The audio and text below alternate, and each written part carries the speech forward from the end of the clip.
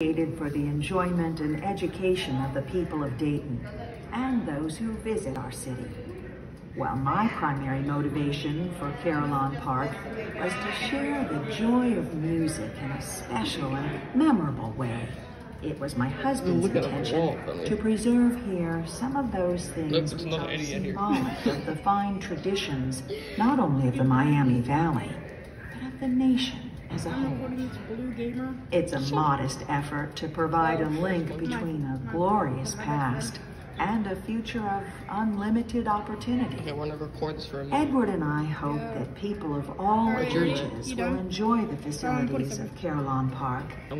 Our feeling is that there will be none to whom it will have greater meaning than the boys and girls in our schools. If in the formative years of their lives, it helps to impart a knowledge of and a respect for the